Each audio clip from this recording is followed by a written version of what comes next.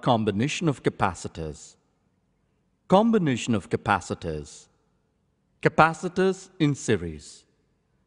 When number of capacitors are connected such that the charge on every capacitor is same, then they are said to be connected in series combination. In the figure above, three capacitors of capacitance C1, C2, C3 are connected in series. V is the potential difference across the circuit.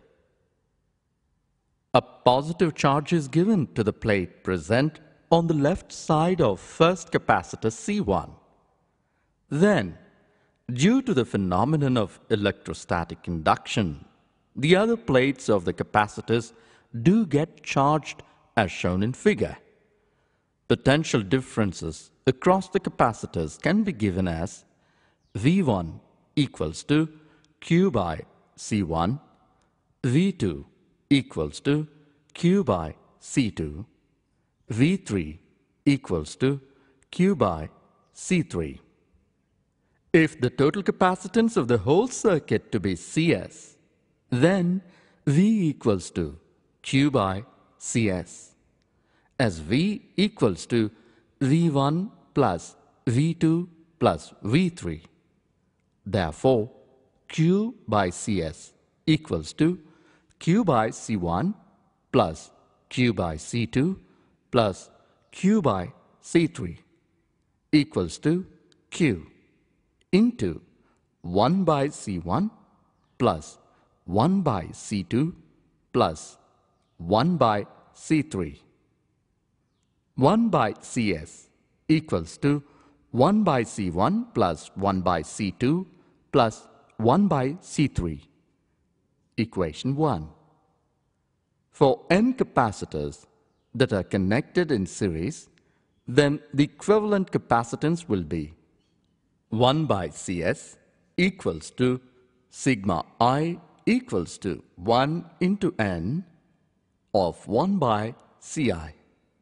Thus, in series combination, the reciprocal of effective capacitance is equal to the sum of the reciprocals of the capacitances of individual capacitors.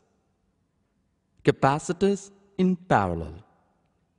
Capacitors are said to be in parallel if potential difference across each capacitor is same.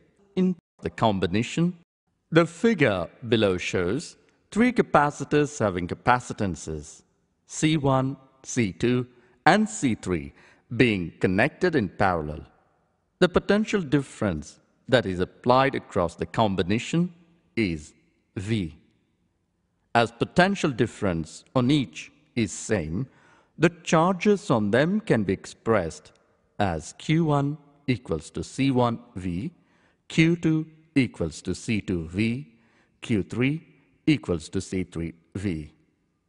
If Q is the total charge, then Q equals to Q1 plus Q2 plus Q3.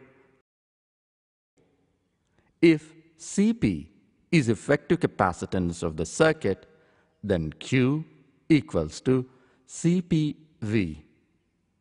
By substituting the values in the above equations, we get Cpv equals to C1V plus C2V plus C3V. Taking V common from the above equations, if Cp equals C1 plus to C2 plus to C3, so the general expression which gives the resultant equation when n capacitors connected in parallel is Cp equals to sigma I equals to 1 to n of Ci. Taking